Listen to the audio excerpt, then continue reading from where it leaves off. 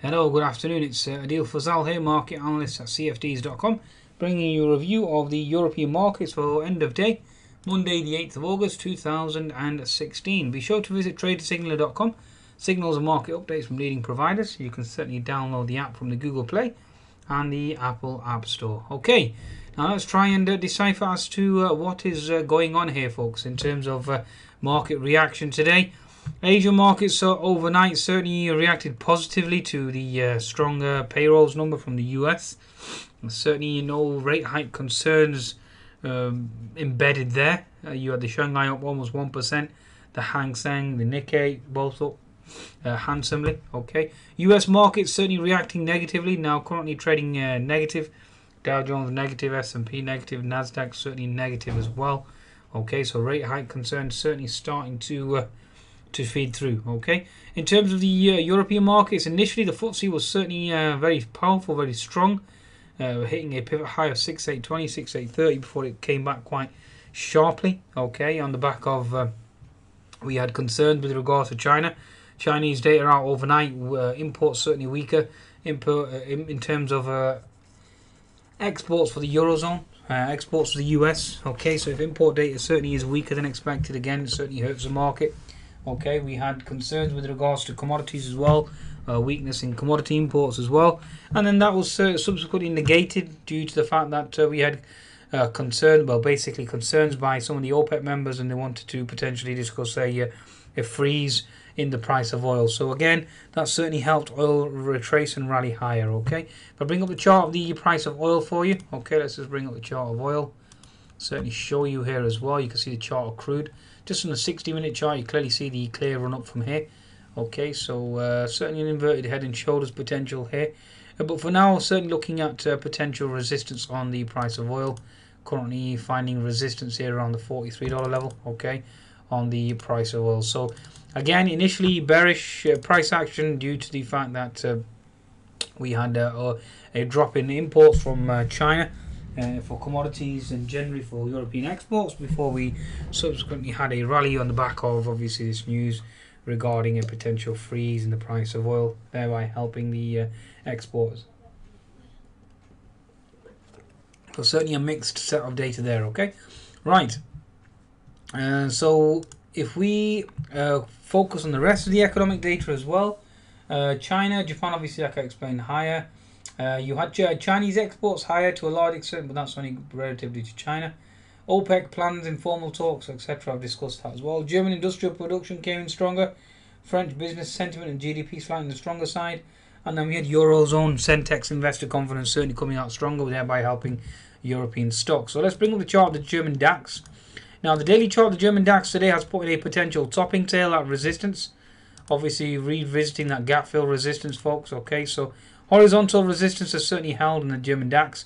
If we do break this key resistance zone at 10,480, then the next potential resistance is gap fill above, which is at 10,730. So just bear that in mind, okay? 10,730 is your next resistance on the German DAX. 60-minute chart of the German DAX at the moment, you have an unfilled gap. Again, it's all about that unfilled gap below. Okay, so potential support on unfilled gap at 10,370. Then obviously if we sell off even further, 10,280 is your support zone. For now, it's consolidating. Bearish consolidation for now looks weak. The German DAX failed to make higher highs, intraday double top, and now making lower highs. And again, that gap fill below. Certainly market is vulnerable to closing that gap. So looking for weakness, okay? In terms of the French CAC now, let's bring up the French CAC for you. Okay, so French CAC certainly closed the gap. Okay, regardless, so certainly weaker than the German DAX, and went below and closed the gap around the 4410 zone. Okay, and again looking for lower lows and lower highs. Okay, on the French CAC. 60-minute chart of the French CAC. Again, you have higher highs and higher lows, but certainly seems vulnerable. Okay, certainly seems vulnerable to a breakdown, especially given the fact that we have started to trade out of this potential rising bullish channel, given the fact also that you've closed the gap and you've hit your inverted head and shoulders target, certainly does remain weak. Okay, so daily chart, the French CAC, again you held that fib 75% and you held the 200 MA, and again indicating weakness and indicating a price or a movement lower in terms of the equities themselves. Okay, so again looking for a move lower. Let's bring up the FTSE 100 now. The daily chart of the FTSE 100. Again, you've held resistance at 6800, 6805. Okay, so again, that certainly is holding your resistance zone for now. 60-minute chart, at the moment, you failed to make a higher high or test the previous high. So again, you just need to take that and be concerned. From my perspective, you're looking at a potential a brewing H&S formation as well. So again, watch this pattern very carefully, and it will be interesting to see which way this market goes. Okay, so again, with regards to the H&S formation, okay, so keep an eye on that. Okay, so again, potential for a H&S. Daily chart at the moment, you're looking at a lower high. Again, same concept here, folks. Take your left shoulder, connect it across. You've got your left shoulder here, your head. Okay, and now we're just making this right shoulder. So it'll be interesting to see how long this right shoulder can last. Okay, and how this shoulder will react. So again, H&S, take your pivot high. Okay, take it to your pivot low. Okay, so again, looking for the right shoulder, looking for a flush lower. So again, can US markets create that weakness and cause the US FTSE to move lower?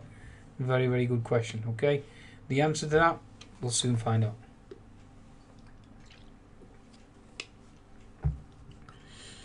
Okay.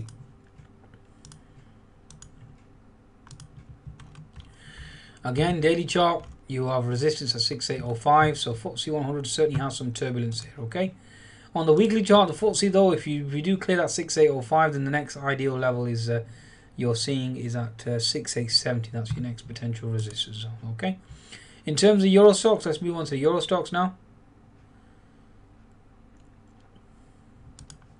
There we go. So daily chart, the Euro Stoxx clearly a topping tail. Okay, so clearly indicating weakness. That's one of the reasons why I'm actually short the Euro Stoxx, folks. Okay, just declaring that. That's one of the reasons why I'm actually short, given the fact that the German DAX has held resistance as well, indicating weakness. 60-minute chart at the moment, you've held that horizontal resistance and now looking for a move lower.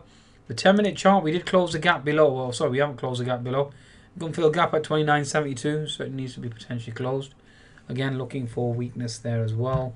No failure to make higher highs. Okay, so again, you're making lower lows, lower highs. So again, looking for weakness on the Euro Stoxx. So looking for a flush, okay, on the Euro Stoxx themselves.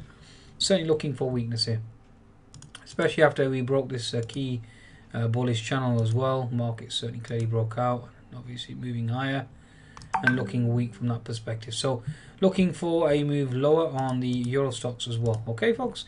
Right, so I think that's a summation really of the markets at present. Again, the oil is now into resistance, indicating risk aversion. US markets have stalled. Weaker Chinese import status certainly is hurting the rest of the market, and you are looking for a risk-off tone, especially given the fact that Friday's strong jobs data indicated or certainly triggered the rate hike concerns as well. On that note, please do visit cfds.com for your trading needs and take advantage of the potential bonus. Goodbye now.